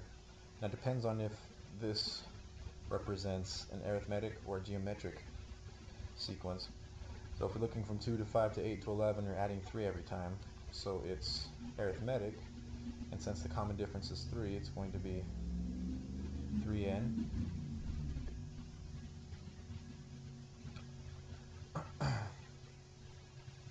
And now we need this term here, 3n plus something or 3n minus something.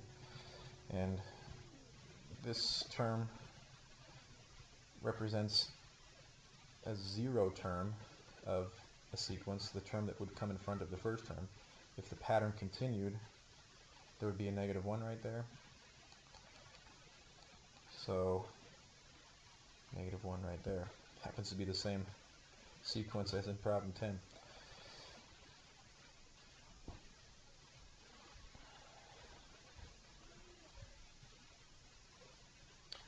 For question 12, find the 9th term of the geometric sequence. Finding any term of a sequence is easiest if you have the explicit formula for it.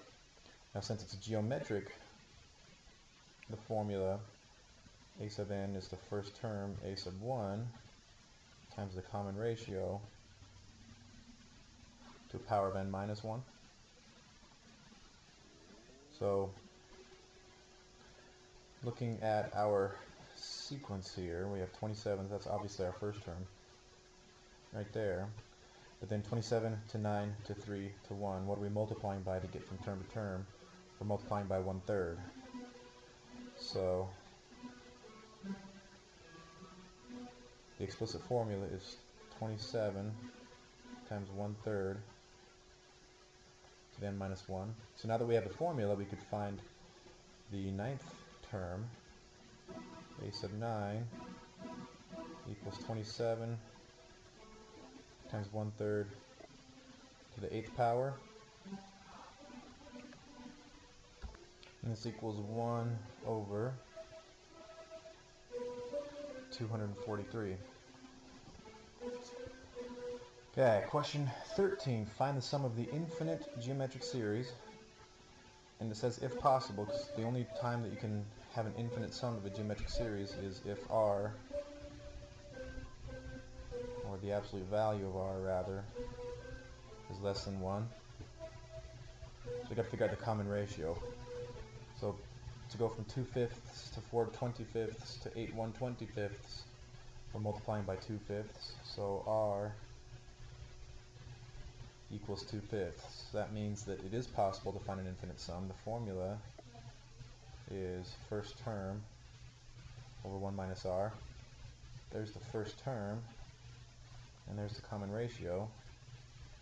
So it's 2/5 over 1 minus 2/5. So that's 2/5 divided by 3/5. It's the same as 2/5 times 5/3, which is 2/3.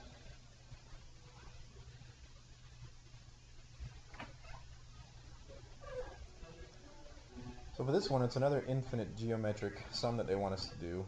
The rule still applies though. This is only possible if r, or the absolute value of r, is less than 1. So looking at the explicit formula, this term right here inside is equal to r. R is 1/11th, so that means that we are going to be able to find an infinite sum. The formula is first term over 1 minus r. You've got to be careful about this explicit formula that's been given here though. This is not the first term, -2. That coefficient is only the first term, and I've explained this a few times in class, if the exponent is n minus 1, which it's not, right here.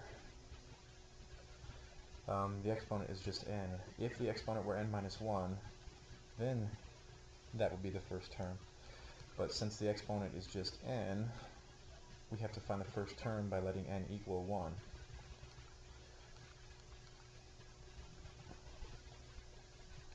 So if I put a 1 in for n, we have -2 times 1/11th to the first power, which is just -2/11. There's your first term. So we have -2/11 divided by 1 minus, and r is 1/11. So this is -2/11 divided by 10/11, which is -2/11 times 11/10, which turns out to be -1/5.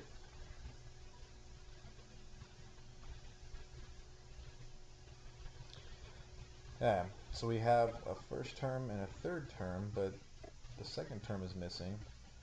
We're supposed to find a value for which the sequence could be arithmetic or it could be geometric. So let's start with part A, the arithmetic. Arithmetic means we're adding the same number every time. So 6 plus a number brings us to x, and then x plus that same number would bring us to 12. Now most students are pretty easily able to figure out that x has to equal 9. If you place a 9 right there, then it's pretty much halfway between 6 and 12. You add 3 to get to 9, and then you add 3 to get to 12. You're adding the same number every time, so x has to equal 9. That's fine to be able to do it in your head with an arithmetic sequence. It's a little bit harder to do it with the geometric. So here are a couple of algebraic ways. If the sequence is going to be arithmetic, that means that the explicit formula could be a linear function. And we already know the first term. First term in n equals 1 is 6. Let me write this again. 1 comma 6, 1 for the first term, and 6 meaning that the term is actually 6. The third term is 12, and since it's arithmetic, we know that this is going to be a straight line, so we can find a slope. 12 minus 6 is 6. That's the difference in y. 3 minus 1 is 2. That's the difference in x. So the slope has got to be 3. And remember, slope for arithmetic sequences is like the common difference. So we know the common difference is 3. That means if you add 3 to 6, you're going to get 9. If you add 3 to 9, you're going to get 12. So x has to equal 9. That's one way to figure out the common difference. Another way, and this is the way we're going to do for part B. Another way to do this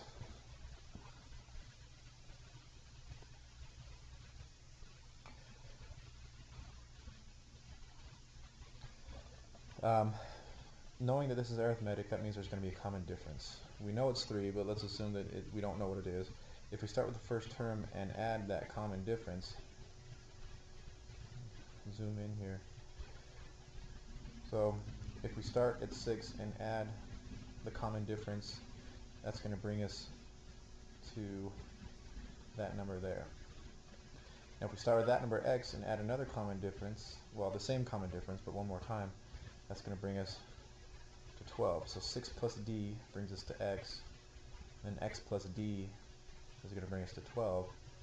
So if we're taking a look at going from 6 all the way to 12, 6 plus 2d is equal to 12. That's what separates 6 and 12. There's two common differences there. And if we solve this, it's a pretty easy equation to solve. We get that d equals 3. That's the common difference. So that now that we know d is the 3 is the common difference, 6 plus 3 is equal to 9, which brings us our answer, x equals 9. Now we can do the same thing for the geometric.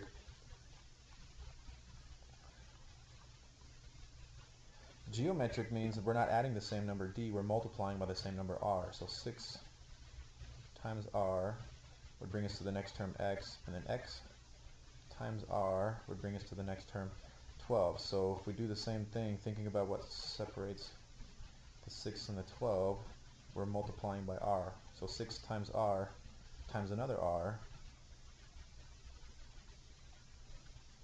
is equal to 12, or 6r squared is equal to 12.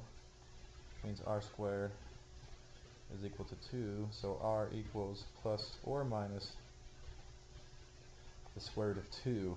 So this one's a little unusual. R could actually equal two different values, plus or minus the square root of 2. So depending on which r value we're using, we can get a different value for x. We're going to get two answers here for part B. So let's say that if r is the positive square root of 2, then to figure out the value of x,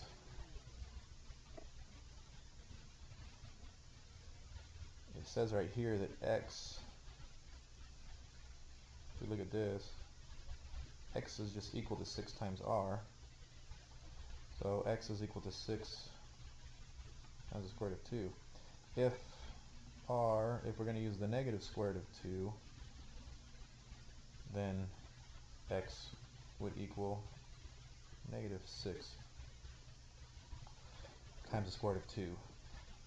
And this is a little unusual. Usually the terms of a sequence are integers. It just so happens that